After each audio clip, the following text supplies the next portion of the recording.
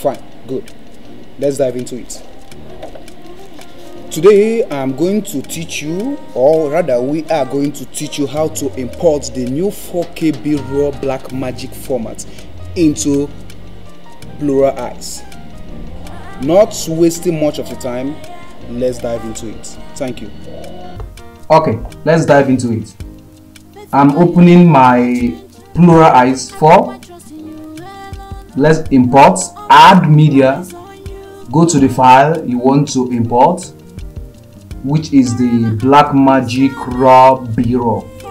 So as I'm about to open it, you will discover that this file is not going to be opened in the PLURALEYES 4 or any of the PLURALEYES because the format is BRAW format. Do you know why?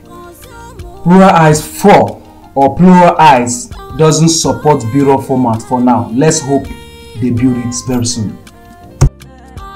I hope you saw that, and I believe that is the same issue you are having on how to import. That's why you came to our channel to find out how to solve it. The next section now, what we are going to do right away now, not taking much of the time, is on how to solve this issue immediately. We're about to dive into it, but before we do that, please help us grow.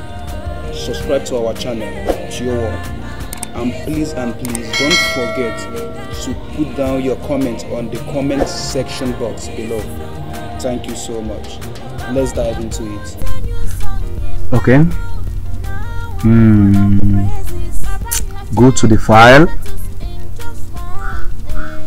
where the file that you want to import is.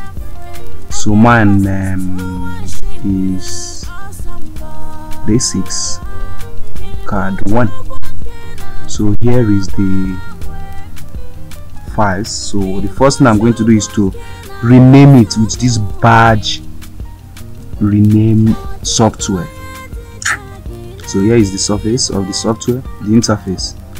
So I'll come down here, make it low, then I want to convert it or rename it to convert it to move from BRAW format to move. So I will type in the MOV in short letter or in small letter. Then as soon as I'm done with that, I rename in. This command will appear. All you have to do is to say OK. So as soon as you are done renaming, the BRAW format will change to MOV. Okay, now you go to the next footage, Multicamp 2, do the same thing because I have the move already here. So I don't need to type in the move, the thing will be there, stay there. So I rename. Then when I'm done, I can now close the badge rename software. Now as you can see, the format, the footage has changed. Okay, I can now go to my PLURALEYES, then go back to where these files are, then import. Now you can see it has now appeared on the QuickTime format, which is move. And now open. Sorry, PLURALEYES only supports. Yeah, that's what I say for now. I noticed it that PLURALEYES supports move and MP4, AVI and that, but for now we don't have the format of BRAW on PLURAL. So as soon as I'm done, I will save it wherever I want to save it to, then go back to the file, rename all the footage I will rename all the footage back to BRAW so that I'll be able to import it back to Premiere Pro. So I have renamed, so I will highlight Ctrl A and highlight the footage all. I will highlight all, sorry, then I will highlight all. Oh, my computer is dragging, so I'll highlight all, then come to the extension, type in BRAW.